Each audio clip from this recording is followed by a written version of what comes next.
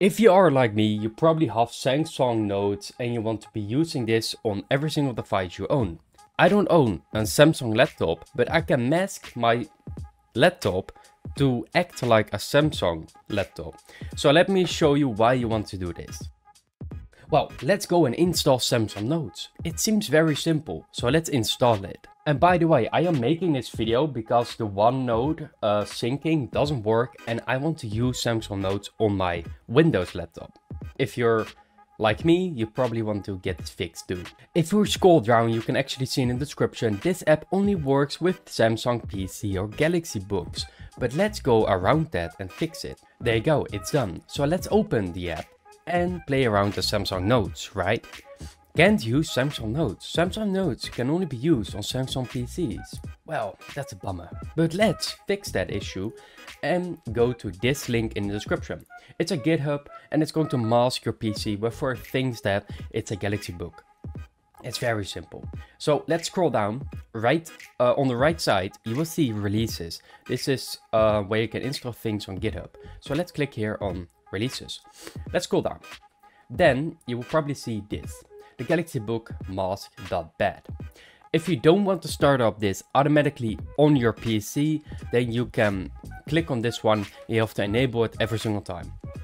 And by the way, a bat file is going to open a command prompt every single time you start a computer. It's not scary. You can just click no in the beginning and it's still going to I mean, it's not gonna work, but you might feel safer if it doesn't show you the command prompt. But let's go and save this file. After doing so, let's go to the downloads folder and then I'm going to open it.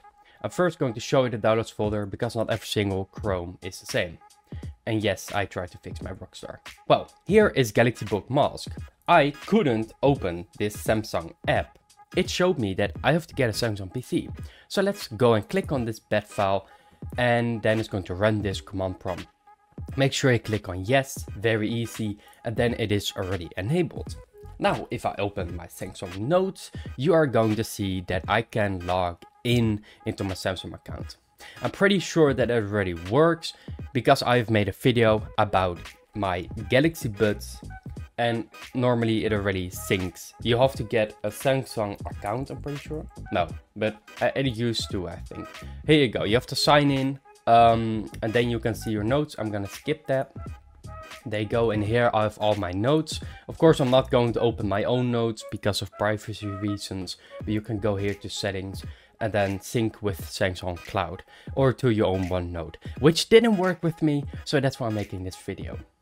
You can just click here and log in, just like normally. And then it wants you to log in with a Samsung account, the app.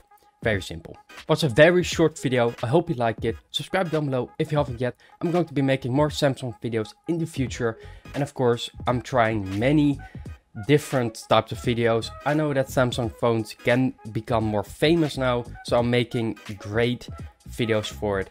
I'm already working on videos with Good Luck and Good Guardians, which are apps where you can just boost your phone and actually optimize the speed. And Good Luck is a very good app to customize your own phone. I have a foldable phone, so if I fold it open, I actually have some extra settings like fantastic. But probably because you have a Note phone or you have an S24 Ultra, you probably also have this. I'm going to be making a video about that in the future. Hope you're excited for it. So make sure you like and subscribe down below. I will see you in the next one. Thank you for watching.